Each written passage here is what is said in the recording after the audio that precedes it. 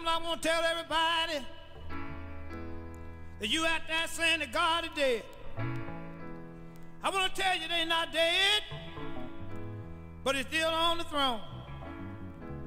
And I'm one here cheering, and he sent me down here to tell you, don't you put off the day for tomorrow.